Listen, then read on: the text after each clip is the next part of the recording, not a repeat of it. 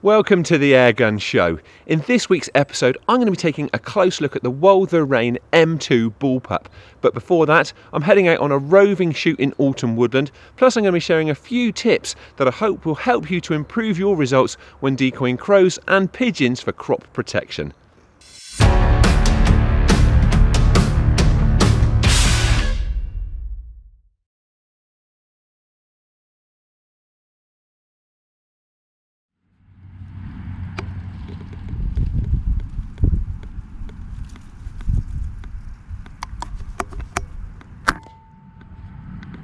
Right, well, you've just seen me nailing a pigeon during a decoying session, and in all honesty we would have been back on that field today, but the machines have rolled back in, so it's not safe for us to shoot then. It probably wouldn't be very productive. So we're going to head off on a roving squirrel shoot around the woods in a moment, but I thought before we do that I will just share a few decoying tips, showing you some of the footage that I did manage to get yesterday, because at this time of year, with autumn seed drillings going in, it can be a really productive method to use. So the first thing that I would point out is the fact that decoys don't tend to work by magic. Now, you can't just put them out in a field and usually rely on them attracting birds.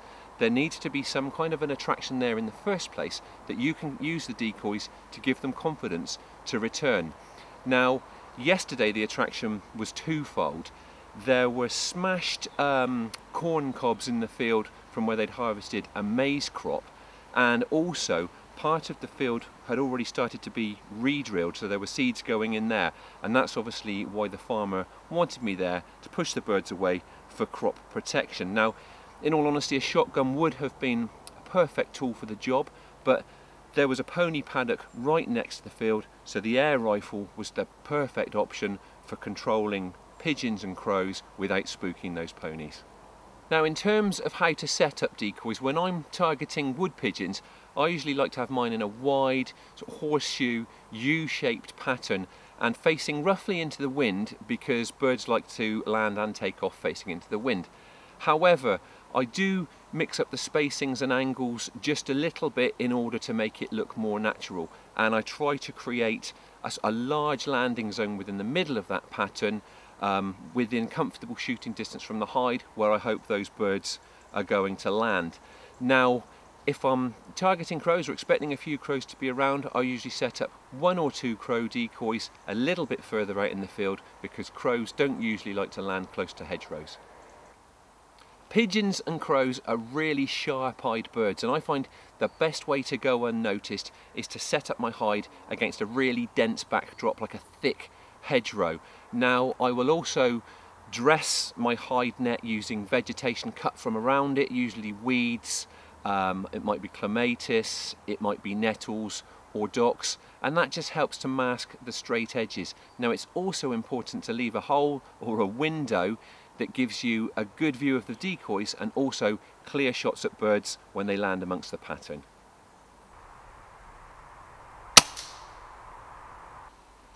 I used to try to limit myself to headshots when shooting from a hide, particularly when using a sub 12 foot-pound airgun, but it can be very tricky when birds are bobbing their heads up and down to peck at grain. So what I tend to do more often is go for the heart and lung, and that doesn't mean just taking a chest shot. You do need to be a bit more precise, and usually if the bird's presented side on, it means tucking a pellet in just beneath the fold of the wing. Now, they can tend to flap about a bit when they're hit like this initially, but they're effectively dead. It's just their engine room shutting down. So that's a few pointers that I hope will help you with your decoying. Now, the key thing is to be there when the birds want to be there. Now, you'll learn a lot for yourself through trial and error, and you do have to accept that things don't always go to plan. However, when it does go right, it can be a really effective way to control crows and pigeons for crop protection. Right, let's get going and see if we can find a few squirrels.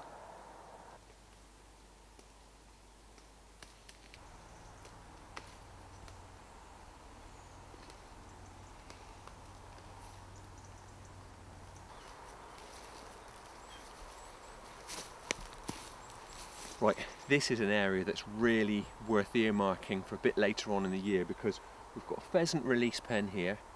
There are a lot of pheasant feeders here which are obviously going to create food and attraction for grey squirrels. We've also got the conifers giving a lot of shelter, so that's going to be a really cosy place for squirrels in the winter.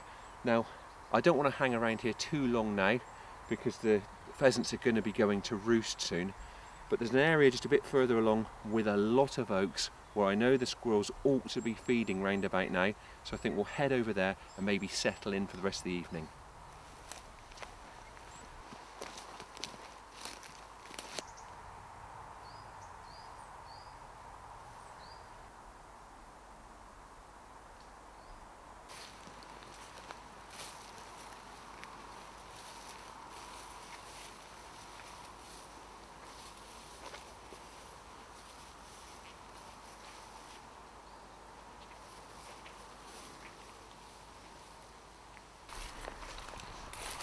Here we go, here we go.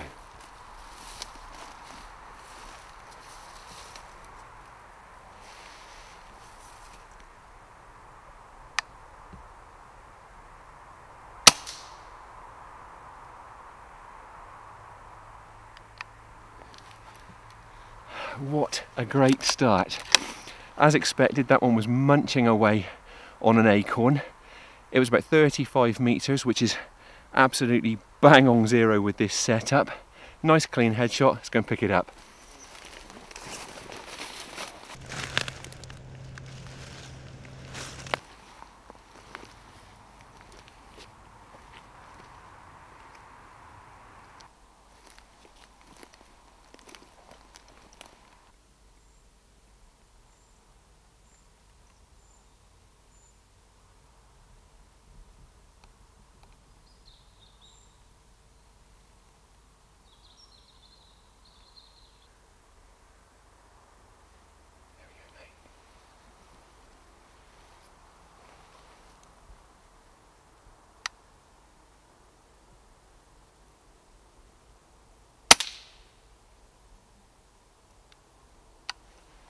Well, that goes to show just how effective it can be to sit, keep still and wait for those squirrels to come out. That one was only about 15 metres away. Now, in all honesty, I don't know where it came from. It was just sat up in that ash tree. It was frozen dead still, so I think it might have clocked us. But at such close range, a leaning shot, it wasn't difficult to thread a pellet through those twigs that were partially masking it, and it's another really nice clean kill.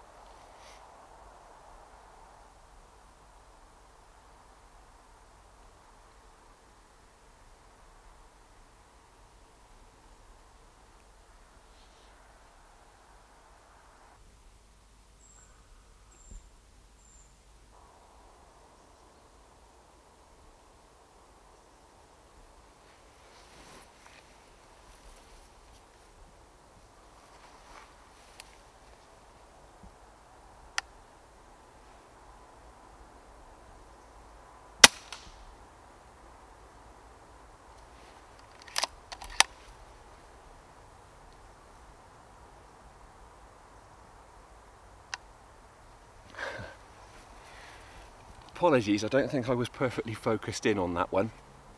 I had a feeling that that squirrel had sensed us, so I just wanted to get on and take the shot in case it spooked. Quite a tricky shot again. Thankfully I was rested against the tree. About 35 metres, so again right on zero, but it was partially screened, but I just about managed to work out a clear route through to its head, and as you will have seen, it hit it really solidly. Another nice clean kill, but that one did dangle for quite a time. Now, that is a typical reflex of a squarely headshot squirrel. They tend to clench up, take a little while to drop, but they are stone dead.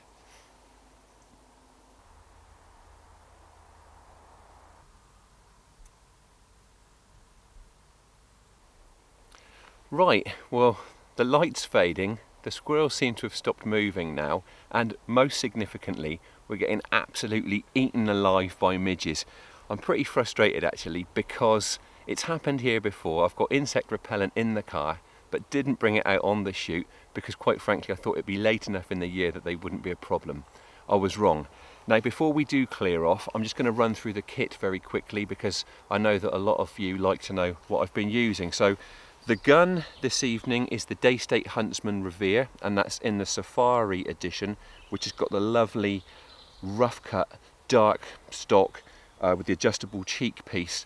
Now, apart from being a lovely looking air gun, it's a really nice gun to shoot. It's got a regulated firing cycle, very accurate, magazine fed side lever cocking and loading system, and I have paired that with the MTC King Cobra F2 scope. Now, I've been using MTC scopes for years and I really like this one. Now, generally scope cam footage doesn't really do a scope full justice, but it's given me a nice crisp bright sight picture this evening. As ever, scope's held on with Sports Match scope mounts. Pellet wise, I've been using the domed version of QYS pellets, and I think that's the heavier ones, which I think are 9.6 grain, so it's 177 caliber, 9.6 grain. And as I hope you all have seen this evening, this gun is really accurate with them. Now, this is a sub 12 foot-pound air gun.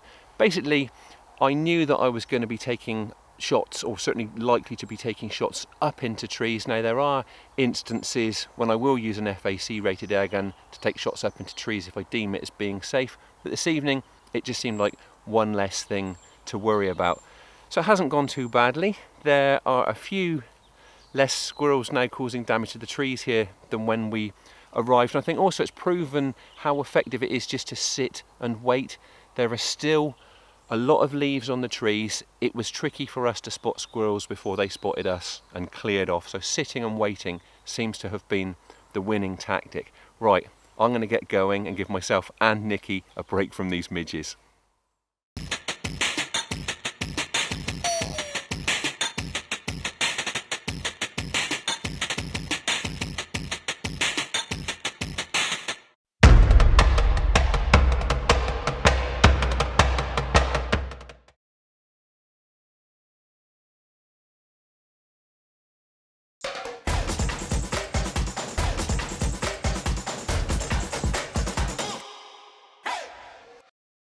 A lovely evening in the woods there. It was just a pity about those midges.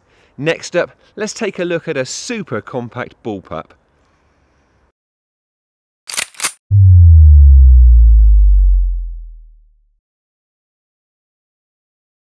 If you like your air guns really compact, this could well be one for you. It's the Walther Reign M2 from John Rothery Wholesale, and it really is a super stubby bullpup. Now, its recommended retail price is £829.95, and there are a lot of features packed into this little air gun, so let's take a closer look. Now, I said this gun was stubby, and it actually measures just 66 centimetres with the supplied muzzle brake fitted. Now, it weighs just 2.9 kilos unscoped, so it could be a great choice if you're planning to carry your gun around in the field over long periods. Now, its distinctly styled synthetic stock may not be to everybody's taste, but it does deliver some really useful practical advantages. That stock is ambidextrous, and as you can see, the forend completely encloses the front air bottle, which I think is a really nice design touch. Now, apart from giving you a comfortable and grippy hold point for your leading hand, that all-encompassing stock also makes this gun very easy to clean with a quick wipe down. Now, the forend is nice and chunky, and it's adorned with multi-directional stippling. Now, it also has a Picatinny accessory rail, which is perfectly positioned for bipod attachment. Moving back, the stock has a steeply angled pistol grip, which is contoured for a comfortable hold and good trigger attack. Now, it's adorned with the same very grippy stippling as the forend and sits in front of a large thumb hole cutaway, which should comfortably accommodate large or small hands. Towards the rear of the stock, you have a high cheek piece, which makes for a comfortable contact point and ensures good eye alignment with your scope. Now, right at the back, you've got a deep, wide butt pad. Now, it is made from fairly hard rubber, but obviously there's no recoil for it to soak up, and it feels perfectly good in the shoulder. Scope attachment is via a Picatinny rail. Now, there is the option to buy the Walther Prism 11mm dovetail rail, and that retails for £59.95. Now, the standard Picatinny rail is 22 centimetres long, which should provide adequate clamping space for pretty much any optic you'd want to fit. The Reign M2 has a 50 centimetre barrel, which, being a bullpup, runs all the way through the gun and back to the cheek piece. Now, one of the key visible differences between the M2 and the original Reign is that on this version the barrel shroud is absent. Now, what you do get is a supplied muzzle brake, as you can see here. Now, that barrel is also threaded 1/2 inch UNF, and I would imagine that most people are going to want to take advantage of that and fit a silencer to hush it down. The design of the trigger blade is relatively basic, but I like it. It's got a moderate curve and a nice wide face. Now, it's a 2-stage unit and it is adjustable, although the process is quite a faff because you need to open up the stock to get to it, and that entails the removal of 16 screws. However, if they're all as good as this one out of the box, you won't need to mess around with that. The first stage on this one has a weight and travel, which feels just about perfect to me. That is followed by a really distinct stop, and then a light, crisp and absolutely predictable second stage brake. There's a button type safety catch positioned just above the trigger blade. Now, it's manually operated, and I like that because it keeps things moving quickly if you need a fast follow-up shot. Now, normally you would push it across from left to right to make the gun safe, and then back, if you're a right-hander, with your trigger finger, popping it back from right to left into the fire position when you want to shoot. Now, for some reason or other, this one's been set up for a left-hander, so it's the other way around. Now, I haven't been inclined to mess about to swap it back, but it still works perfectly well. It's positive and it does the job that it's supposed to. The Reign runs a really nice cassette-type magazine, which holds 10 shots in .22 caliber and 11 in .177. Now, it has the length to accommodate longer pellets and slugs, and cleverly can be slotted into the gun from either side, which just adds to the Reign's ambidextrous qualities. It's also marked with an arrow, so you know that you've got it facing the right way. Loading it is really easy because there's no pre-tensioning and pellets can't fall straight through the other side when you drop them in. So with the arrow pointing downwards, you simply drop a pellet in nose first into that first bay, then turn the inner drum to reveal the next bay, drop one into there, and then simply repeat that process until it's full. That brilliant magazine is driven by a really good side lever action. Now, the lever is well positioned, nicely forwards, and can be swapped over to the opposite side for left-handers. Now, if I were to make one change, I may want a slightly chunkier drop-down handle, but that is really a very small quibble. Now, the lever is actually spring-loaded, so it starts to kick back as soon as you begin that rearward stroke. Now, most significantly, it's kept the shots coming quickly and reliably with absolutely no hitches during my testing. The Reign is stated as having a regulated firing cycle, and it was certainly pretty consistent over the chrono. Now, running H&N Barracuda 15 pellets, the .22 caliber test gun was churning out 11.6 foot-pounds with a variation of 7 feet per second over a string of 10 shots, and that variation opened up to 12 feet per second over a 50-shot string. Air pressure is actually displayed on a clearly marked gauge just in front of the side lever.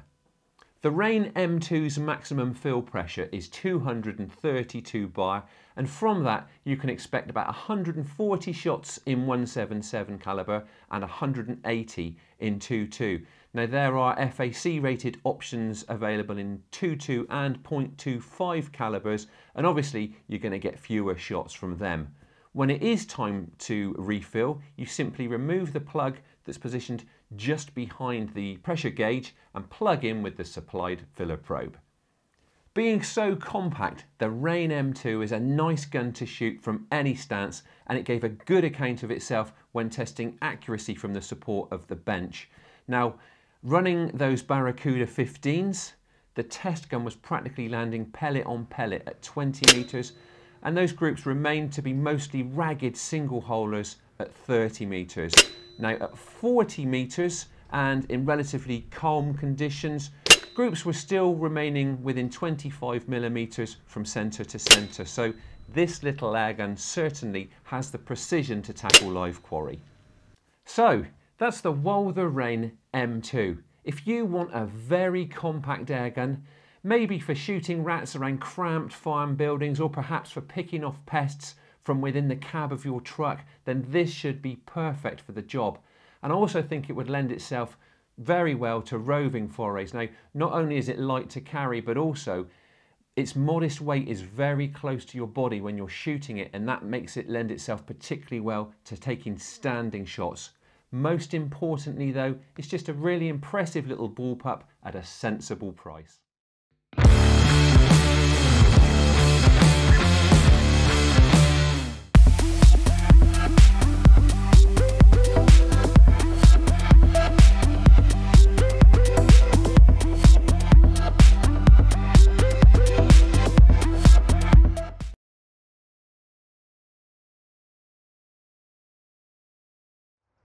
I'm afraid that's all we've got time for in this week's episode, but as ever, I'll be back again with more in 2 weeks' time.